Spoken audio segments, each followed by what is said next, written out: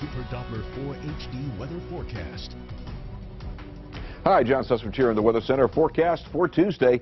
More gorgeous weather on tap for us as Canadian high pressure continues to slowly build in from the north during the day on Tuesday, and a very light northeasterly breeze continuing to bring in fairly dry air for this time of the year.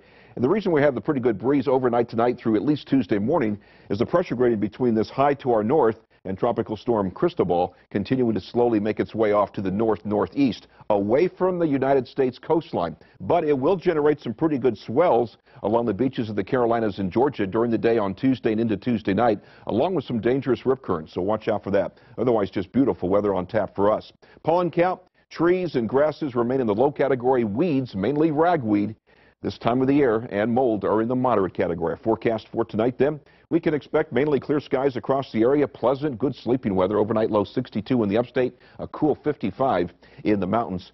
And during the day on Tuesday, more of the same. Beautiful weather, plenty of sunshine, comfortable readings as far as humidity levels in the upstate. High temperature, a warm 85 degrees, upper 70s to low 80s in the mountains.